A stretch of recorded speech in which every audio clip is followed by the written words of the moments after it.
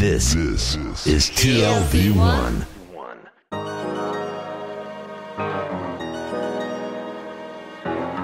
The Tel Aviv Review with Gilad Halpern.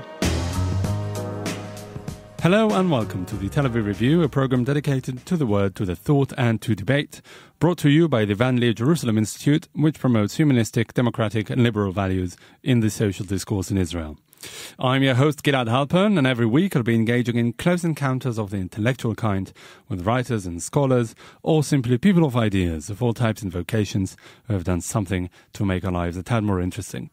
My guest today is a lecturer of history of modern and contemporary art and architecture at Shenkar College of Engineering, Art and Design in Ramat Gan, not far from here. He is also the co-editor of a new collection of essays that's dedicated to Richard Kaufmann, a Jewish-German architect who was hired in the early 1920s as the chief architect of the Zionist leadership here in Palestine, and was responsible for some of the pioneering structures that we see around us to this day in this country, such as the Prime Minister's house in Jerusalem and the outline of Nahalal, the first moshav in the Jezreel Valley, as well as many others. The trail of Israeli independence is dotted with Kaufmann's works, and on Monday, the 26th of September, the Van Leer Jerusalem Institute is organizing a tour of Jerusalem, following in Kaufmann's footsteps in the honor of the publication of the book, and it will be led by Professor Michael Levin, who's now joining me here in the studio. Hello, Michael. Hello. Welcome to the Tel Aviv Review. So let's talk about Kaufman the man. Was he just in the right place at the right time, or was he really an exceptionally talented architect? I think both. I think he was the right man in the right time, because at that time there were very few architects active in Israel, and there were hardly any town planners. And although most of the things he designed are not necessarily towns, but garden suburbs and moshavim and kibbutzim and other rural settlements, the arrival of Richard Kaufmann in 1920 was a result of invitation of Dr. Arthur Rupin, who was the secretary, the Israeli secretary of the Jewish Agency. And I even don't know how he found him. He was at that time in Helsinki, designing the University of Helsinki, and after some experience in designing garden suburbs in Germany, in Russia, and in Norway. And since he was a Zionist, he was thrilled and very enthusiastic to come to Palestine in 1920. And you won't believe it, how much he designed in the first decade of his career in Israel. In the first 10 years, 1920, 1930, he managed to plan not the 6 garden suburbs of Jerusalem, Rehavia, Bet HaKerem, Beit Vagan, Kiryat Moshe, and Talpiot. But also in Haifa, he was not asked to design the entire plan of Haifa, but he did first Bat Galim, which is near the seashore, and then Hadar, which is in between the Carmel and the lower city, and then he was asked to do the Carmel, and it was divided into sections, Central Carmel, French Carmel, etc., and then further on even Ahuza and Neve Sha'anan. So you would say that there wasn't an architect in Israeli history that left such a big mark on the landscape. In this time, no. No, even in general. Yeah, I think until the establishment of the state, he had more than 600 projects in a very small office. Nowadays, architects who are designing so many projects have hundreds of workers. He had 4 or 5 people working for him. So it's even more impressive to think that at the same time that he was designing Nahalal, and I have to explain why Nahalal is so important. This was the first cooperative settlement, Moshav, and he dramatically designed it in such a way that everybody can see the equality, that everybody has the same field, the same chunk, same land, and the aerial photographs of Nahalal were illustrating a lot of Zionist publications for years to come, because in one photograph you can see the dramatic the aerial photograph. The aerial photograph. You can see how the center was dedicated to the people's house, to the schools, to all the things that were communally owned, like tractors and heavy tools and so on. But each one had his own parcel of land, and so this was the first a cooperative settlement, but he later on designed, already in the 20s, all the settlements in the Emek Israel and also in Emek Hefer, and it includes kibbutzim, very important kibbutzim like Tel Yosef and Harod, and so... really the cradle of Zionism. Right. I want to ask you, you said that he was an enthusiastic Zionist when he came here. Did it transpire into his work? Would you say that his designs were ideological, Zionist in any way? Definitely. That's the interesting thing. This was a period when people believed that architecture and town planning can influence the quality of life and the ideology. So it was the ideology that was leading the planning. In other words, the idea was that if you design a good settlement with good architecture, you'll have good people.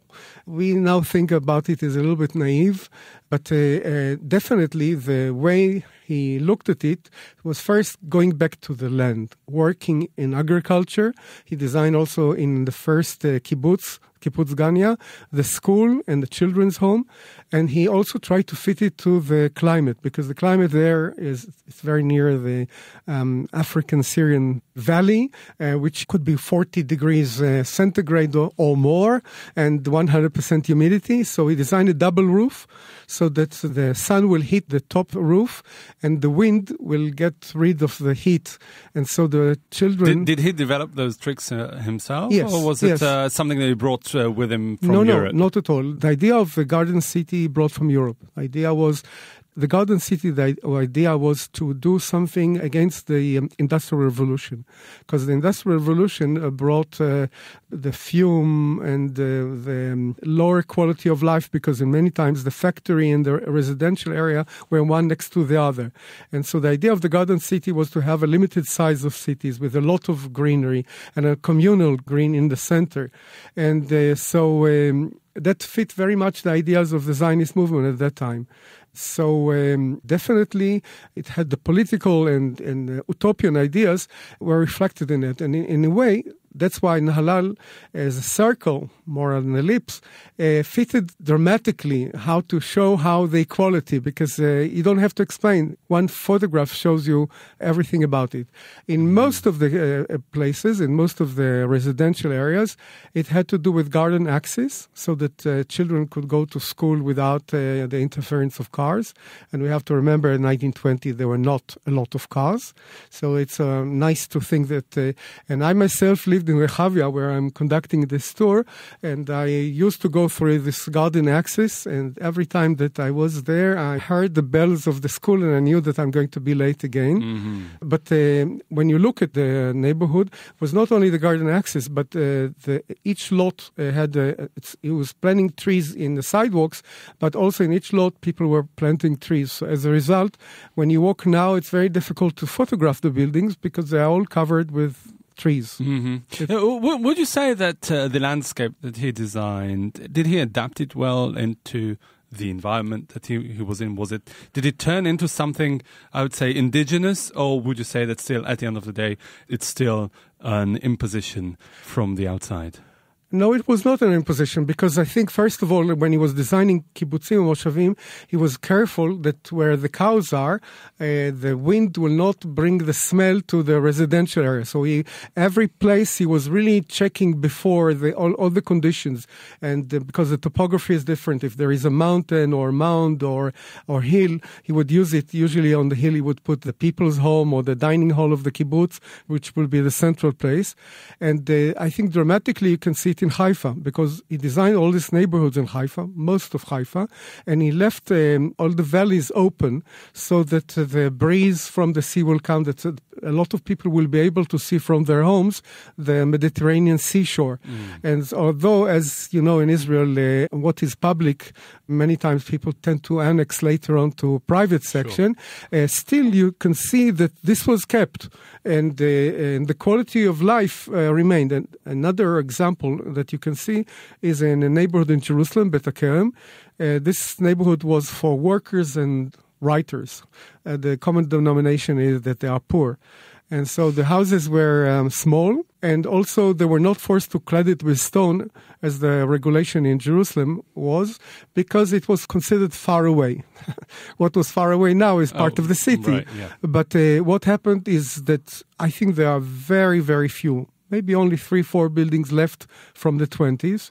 And all of the buildings that were first served one family now are serving 16 families, and still it is very much in demand. The quality of life in the neighborhood, because of the trees, because of the curves of the streets, so that from the beginning you don't see the end, and there is a sense of privacy and landscaping that made the neighborhood still a very desired place. So he was really pioneering in many, many ways, qualitatively as well as quantitatively. As you said, in the first decade in Palestine, he designed hundreds of projects. What was the nature of his work later on in the late years of the mandate and into the state years? Well, before the end of the mandate, there were still a couple of decades, and they were very important because in the end of the first decade of his work in Palestine, he started to design buildings. He was asked by Novomesky to design the residential building and the home of the director of the potash workers in the Dead Sea. If I was telling you about Ganya, how hot it was, then in the Dead Sea, it's even hotter. And so what he designed, and it shows also the developer was, the man who built this factory was also aware of the quality of life of the workers. So each one of these workers have a double roof. And there were also small holes. That the idea was that the wind will take the heat from the room itself, not only from the roof. Unfortunately, it works only if the wind is going in both directions exactly. How often does that happen? Not enough. But the fact is that he spent a lot of energy. Also, the roof is always protruding outside. And this he did also in the houses he designed in Rehavia and in Tel Aviv. And the importance of this rooflet or protruding element is that it protects you from the sun in the summer. If you come at 12 noon, you can see that it covers exactly the side of the window. So you really calculate the size of the roof so it will cover it. But in the winter, since the sun changes its zenith, you can get the rays because you want the rays of the sun, because this is a great pleasure in the winter. And in addition, it protects you from the rain. So it did a lot of devices to make the life easier, and that's all pre-air conditioning. Because unfortunately, nowadays, architects are very lazy. They can design whatever they want and make a lot of mistakes or ignore completely weather condition, and you pay more bills for electricity, but you can get the climate you want. Would you say that generations of Israeli architects were influenced by him? Was he really the main influence of what Israeli architecture later became? He was definitely a very vital force. But we have to remember that in the 30s was a lot of immigration of architects from Europe, and also some Israelis who went to study in Europe. So there were 3 leading architects who studied at the Bauhaus and 5 worked in the Le Corbusier office. But every famous architect and famous academy in Europe had at least one Israeli. There were 18 graduates of the Bauhaus who arrived to Palestine. So as a result, in the 30s, there were a lot of important architects. And so he was one of them. And when you think about the group of the Jerusalemite architects, he and Erich Mendelssohn was his classmate who immigrated to Palestine only in 1934. But also Heinz Rau and Leopold Krakauer, they were the leading architects of the Jerusalem gang. I'm calling them gang because Tel Aviv had its own group. Sure. And those from Jerusalem were lucky to do some buildings in Tel Aviv and in Haifa. Those from Tel Aviv hardly had a chance to do something outside Tel Aviv. Because Kaufman submitted a plan for Tel Aviv that was rejected. Yes. Actually, it was not rejected because the plan was not good. Maybe in our book, Richard Kaufmann in the Zionist Project, we try to show that maybe his project was even better. But the people in Tel Aviv felt that if they will ask a British designer like Sir Patrick Geddes, then the British authorities will be more open to the ideas and allow the people in Tel Aviv to do what they want. So they were looking really for the fame of Geddes, and Geddes was friendly with Kaufman, and he was kind enough to invite him to join the Garden Cities Association in Britain, and invited him also to talk and to tell about his work in Palestine. But Geddes himself was not a planner. He was a biologist. He was an interesting character. The British were always very kind to allow experiments outside Britain. So he did something in India. He did something in Cairo. And there were ready to have his experiments in the Holy Land and not necessarily in How would Kaufmann's plan be better than Geddes'? It's only a question of how to deal with the seashore and how to relate to the seashore, because we know that the seashore has a breeze, and actually also Geddes was aware of it, and so he was planning what were called the Geddes blocks, so that a narrow part of it will turn to the south, which in Tel Aviv gets a lot of heat, and the bigger part will face the sea breeze. Kaufman had an idea to start the city straight from the seashore. We know that Tel Aviv discovered the seashore only about 80 years later, which is a pity. How do you mean? I mean, it was always there. It was the idea of Mayor Rabinovich, and it was followed by Shlomo Lahat, which we call Chich. What happened is that the seashore was a place of crime and illegal lotteries and things like that. And in a way similar to Barcelona, was more or less in the same time decided to get rid of all the factories near the seashore and give the people a direct access. And recently we have even more dramatic step, because now when you walk on the sidewalk, there is no border. There are steps that you can sit there and you watch the sea. So the sea becomes really part of the city. So before that, there was a very clear separation. Yes. I would say that I have to remind you that he designed also Ramat Gan and Herzliya, so it's not only neighborhoods, but also towns. He also designed Afula, but nothing happened according to his plans. At that time, it was an American company who was selling people lots next to the opera. There was supposed to be an opera in Afula. There was hardly opera in Tel Aviv, but the places that were closer to the opera, of course, were more expensive. So this company went bankrupt, and by the time they really moved to Afula, the plans of Kaufman were forgotten. Yeah. Let's talk about the tour that you're going to lead in Jerusalem. What is the purpose of it? What are you really going to see and show the people? Well, luckily, Rehavia, which is one of the other 5 neighborhoods designed in Jerusalem, a lot of buildings that were designed by Kaufman, but also by the other architects that I mentioned, Krakow, Erau, and the nearby buildings by Mendelssohn, because Mendelssohn designed the library and the home of Schocken, Zalman Schocken was a publisher, famous publisher, owner of department stores in Germany, and he knew Mendelssohn already in Germany, so when he came to Palestine, he commissioned him, like Professor Weizmann in Rehovot. And the interesting thing about it is the Prime Minister House, which was at the edge of Rehavia, designed by Kaufman, was designed for a rich Egyptian Jew by the name of Agion. And that was between the library and the house of Schocken. And in this case, Kaufman did a gesture of goodwill. And this is the building that Kaufman designed, which serves now the Prime Minister, is more Mendelssohnian than the Mendelssohn buildings. In a way, because it has this round curve and 2 wings. But I think what we'll see in Rehavia, we'll be able to see the Garden City access. We'll be able to see the small streets and the streets that are with the trees, and the way it was designed so that the most important element in the neighborhood will be the school.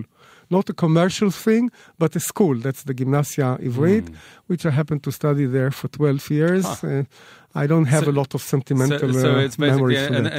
So it's a nostalgic tour for you. For more than that, because when I was 11, my family moved to the house designed by Kaufman. It was the Osishkin house. Osishkin was the leader, one of the Zionist leaders. And when he died, the son and daughter were living on the ground floor, and we were given the apartment of Osishkin. And I was sleeping in the bedroom of Osishkin, which was not a good room. It was called Siberia by the owners because it was the coolest. It was facing north, because in Jerusalem the best direction is south, because you enjoy the sun in the winter, at least. In the winter. But it was a beautiful house, I must say, not very convenient for a family with 2 young children. It was an apartment built for a man who wanted to impress people. The jokes were that the street was called after him during his lifetime, so he wanted to go through the street, and then the second street would be Keren Kayemet, which originally was supposed to be Shmuel Nagid, and Osishkin Street was supposed to be Yehuda Halevi.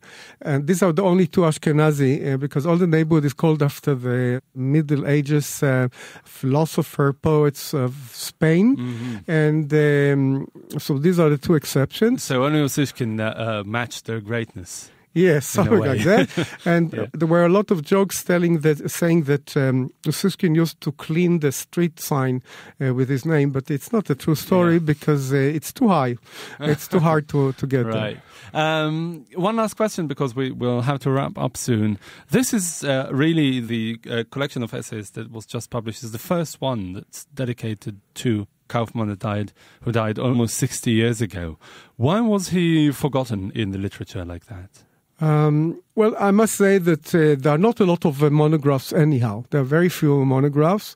And one of the problems was that the archive was deposited at the Central Zionist Archive, but the family had some reservation of using it. So I published 2 articles in 1980, and then later on I was told by the archive that I can research it, but I cannot use any of the illustrations in so I stopped the research. I didn't see any point. So it wasn't forgotten, it was just a technical issue. Right. All right. I must say one last thing is that originally there's only one street called after him, and the street is not called Kaufman, it's called the Architect. And in brackets it says Kaufman. And in Jerusalem? In Jerusalem, not in a neighborhood that he designed. But there's a painter by the name of Eli Shamir who lives in Kfar Yoshua. He lived in Jerusalem for about 2 decades, but he returned to Kfar Yoshua, which was planned by Kaufman. And he convinced the people of the settlement to design a gazebo, a small kiosk, which underneath there is a mosaic like the Madba map, an ancient map of the Holy Land, and it shows the different sites that he planned, including his face. And there's something very touching about, because it was not done by the state and not by the family and not by the Zionist organizations or anything. It was an initiative of a settler in this place who felt that he deserved this kind of honor. So did he remain a committed Zionist and yes, devoted to the cause until the very end? The last project that he was involved was the Hebrew University, the Givat Ram campus, which I was teaching there for about 80 years, and I must say it's a wonderful campus. Mm-hmm. I was very sorry to move to Mount Scopus. Okay, well, this is all thanks to Richard Kaufmann, the legendary and pioneering Jewish-German Zionist architect that really is almost single-handedly responsible for the Israeli landscape as we know it. Professor Michael Levin, co-editor of a new collection of essays dedicated to him and the leader of a tour that will be organized by the Van Leer Jerusalem Institute next week on the 26th of September. Thank you very much for joining us today. Pleasure. And also big thanks to Itai Shelem for his production help, and for the Van Leer Institute for the generous support. If you like this podcast, there are many more where it came from. Just go to www.tlv1.fm/podcast and take your pick. Also check out our new website, www.telavivreview.org, and like our new page on Facebook, the Tel Aviv Review, Ideas from Israel. And please get in touch with your comments and suggestions. We'd love to hear from you. Join us again for another edition of the Tel Aviv Review, and until then, goodbye. כל רגע בו אנו חיים